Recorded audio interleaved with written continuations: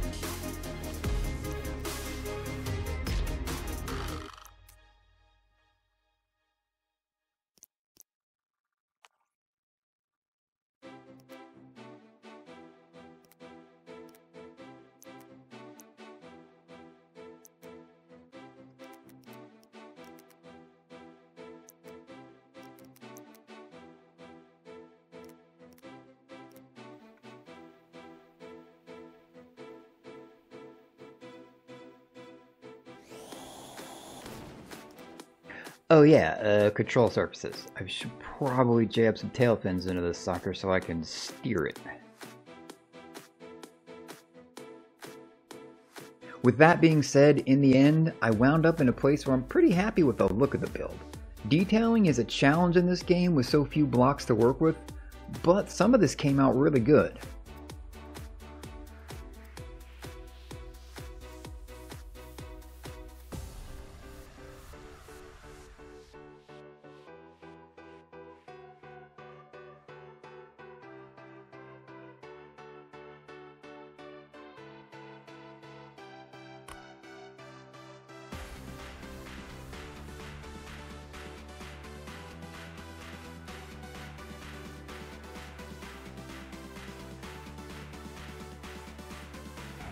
As a straightforward plane, it's not bad. A bit sluggish, but manageable.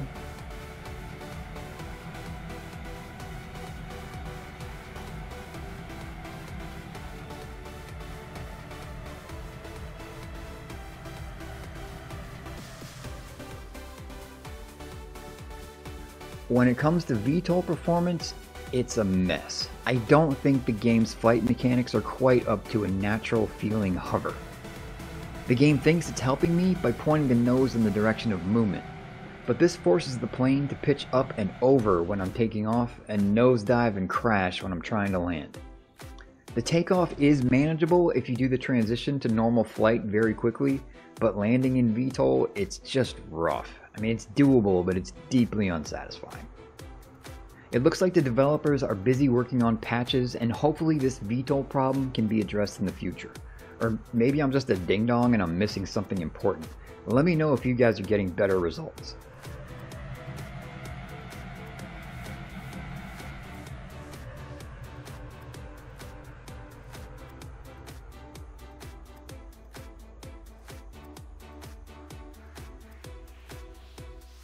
And if you're wondering, I did try this with auto steer off and on to see if that would make a difference.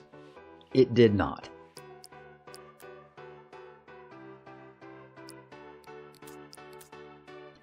As far as the rotating wings, yeah, I had my expectations pretty low on that.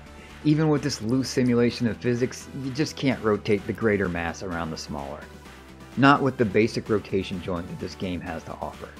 Or at my skill level with 29 whopping hours in this game. Honestly, I could make this work pretty easily in Trailmakers, but that's comparing apples to oranges.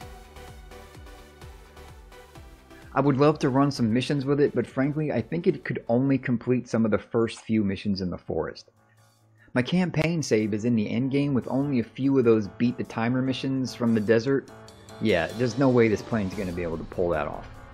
So I would love to see the developers add some activities to Sandbox. This endless map with nothing to do is about as sad and lonely as it gets. Some time trials or races would be fun, or even just bring some of the campaign missions into Sandbox so I can test things out. Anyway, that's my Gauntlet Fighter in Aviassembly. Even though the results weren't quite what I was hoping for, I'm not unhappy with it. I feel like I learned a lot about what this game can and can't do, and I have considerably more confidence for the next build. What's the next build? I honestly have no idea. But if you want to find out, I suggest you click the thing so you don't miss it. I'll see you in the next one. Peace.